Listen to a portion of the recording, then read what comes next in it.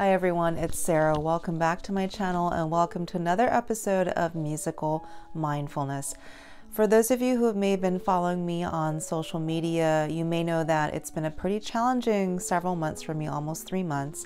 I've discovered more and more that I can't take care of other people unless I take care of myself. It's a lesson we learn over and over in life, at least I do, and one that I find challenging to remember when I get busy and I just want to do instead of just be sometimes. And it's so important to be and to find that wonderful deep well of peace that we have within each one of us, and to access that, to be able to find our calm, to be able to find our breath, to be able to center ourselves and be aware of what's around us and not get lost in all the stories and narratives that are going on in our heads. So today we're focusing on a piece of chamber music. I've been on a chamber music kick lately. It's a trio by Mendelssohn, his first trio in D minor, the second movement. Music has that wonderful quality of drawing us into the present by challenging us to listen to each sound as it unfolds, as it happens, as we encounter it. A wonderful way to stay grounded. So as we stay grounded in the Mendelssohn today, a few things I'd love for you to listen for. First is that there are two melodies. One is in a major key. It's gentle, long lines, long phrases, has a very particular mood and feel to it. The second melody in the middle is in the minor key. It's strident, it's a little bit more striving, has a very different atmosphere about it. So I want you to think not just how we encounter this with our ears, but how we encounter it somatically, how we experience it in our bodies physically, and where and how those melodies feel. And then also to think of how these three instruments change their roles, whether they're playing the melody or the accompaniment. And somehow those roles are changed throughout the piece. Sometimes the piano can do both for itself, both the melody and the accompaniment. And to listen to those accompaniments, whether they're vertical chords or if they're arpeggiated, sort of that rippling effect, and how that really changes the way we hear melodies and changes the larger texture of music itself. Just to remind you, I will give you prompts the first time we go through the piece, and then I'll give you the entire performance of the selection without any prompts. So let's get settled into a comfortable seated upright position. Let's bring our eyes to a gentle focus somewhere in the distance. If you like to close them, that is also totally up to you. I like to keep mine closed. We're going to take a couple of deep breaths. Inhale and exhale. Inhale through the nose and exhale through the mouth. Good. Now let's close our eyes if they're not closed, and just focus inwards for a moment, and we'll open our ears and notice what we hear right in ourselves. It could be the sound of our breath, it could be the sound of our heartbeat, of the whoosh of blood as it flows through our arteries and our veins. Could be our stomach gurgling like mine just did. And then reach out with our ears to what's happening right around us in the room. There's actually a bird outside of my window, so I hear that. Reaching out with our ears, reaching out farther into the distance to the sound of a plane flying overhead, distant traffic, wind outside. Reach your ears out. So many sounds to listen to. And let's bring it back to ourselves, into our immediate surroundings. I hope your ears feel open and ready to listen, because now we'll listen to the second movement of Mendelssohn's Trio Number 1 in D minor, Opus 49. So again, I'll give you a few prompts. I would love for us to really listen to both those melodies in major and minor, how we hear them, how they feel in our bodies, where we feel them, and then how the instruments change their roles between playing the melody and the accompaniment and/or the accompaniment, and how those very accompaniments to a melody can change the shape and feel and atmosphere of a melody. We start immediately with that first gentle melody.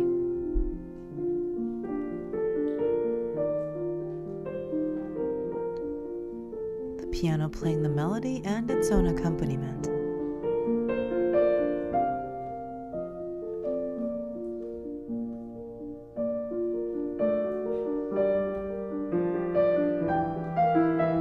A long melody with many phrases, which resolves here, and it repeats. The violin taking over the melody, the piano still with its gently undulating accompaniment, the cello with its own counter melodies. Feel this melody where it resonates for you. Here's the second part of that melody, again with the piano alone.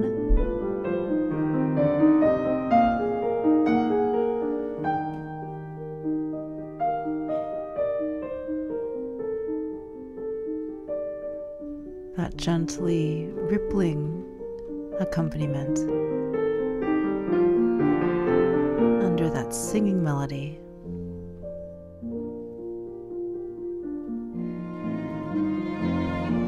Now repeated, with the violin and cello added. Listen to the added low notes in the piano. Adds a wonderful richness. Feel this melody where it resonates for you.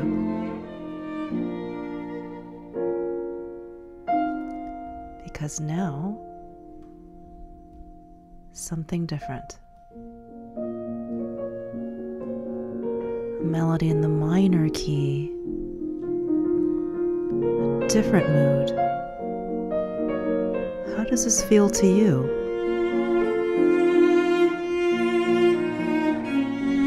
Cello adding its voice.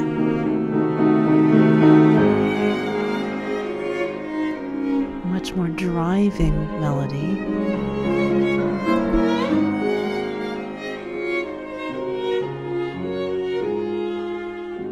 How do you experience this melody? Does it feel different? This very vertical accompaniment, these repeating chords.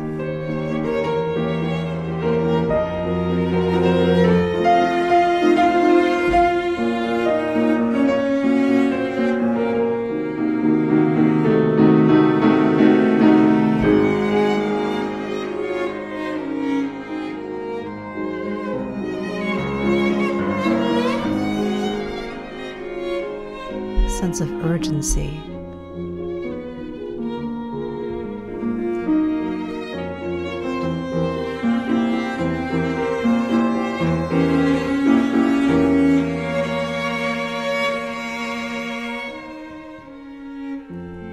A shift as again we hear the arpeggiated chords, those rippling notes in the piano.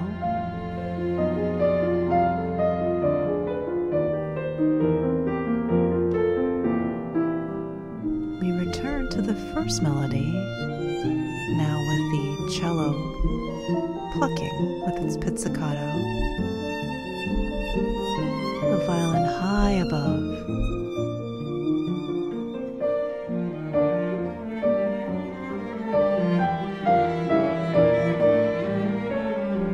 How do you feel this melody? Perhaps differently than the first time you heard it? And where does it resonate for you?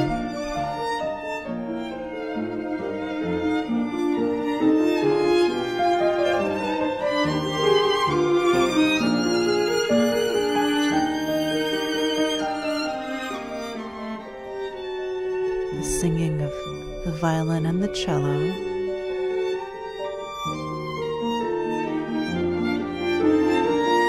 reaching a crescendo.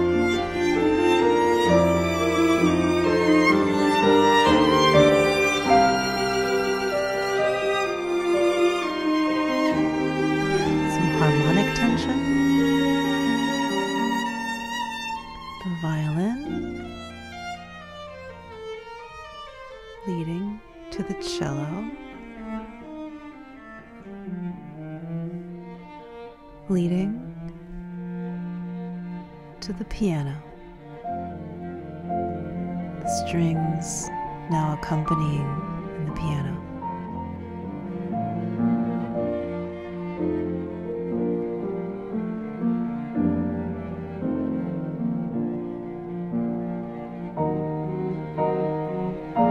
As it reaches a point of resolution, the piano line curling upwards,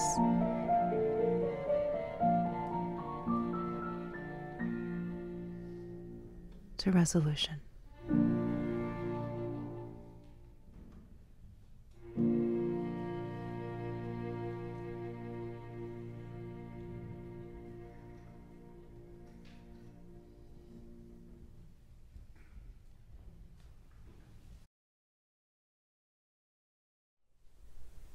Let's pause here and take a few deep breaths. Inhale and exhale.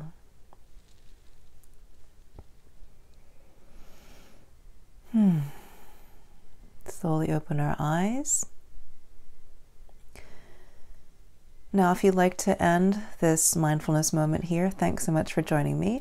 If you'd like to continue, I'm going to play the piece again with absolutely no prompts.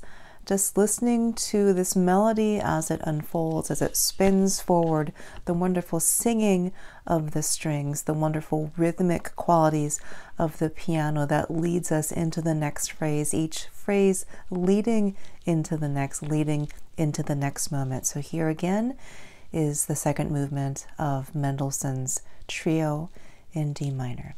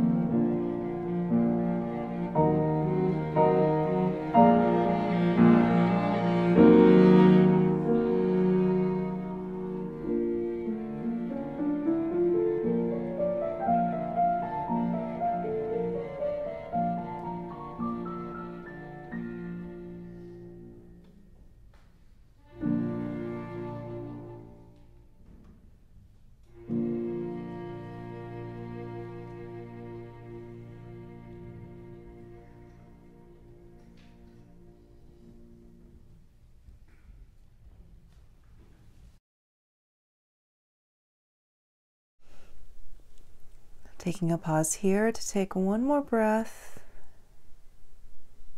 Settle back into ourselves. Then slowly open our eyes and take in the room around us, the sounds around us, the scents, the smells, all senses around us. I hope you enjoyed that moment of musical mindfulness. Again, that was the Mendelssohn Trio No. 1 in D minor, Opus 49, the second movement. Music is so important. I will keep stressing this. It is a great, great way to bring us back to ourselves, to create moments for ourselves, to create space for ourselves in our lives so that we have time for reflection and awareness and to just be. Sometimes it's so important to just be and not to do, not to strive, just be okay with ourselves in this moment, in the present. Thanks so much for joining me, guys. I hope to put these up a little bit more regularly as things calm down here at home. And so look for another one in a couple weeks. Thanks so much for joining me, and I'll see you soon.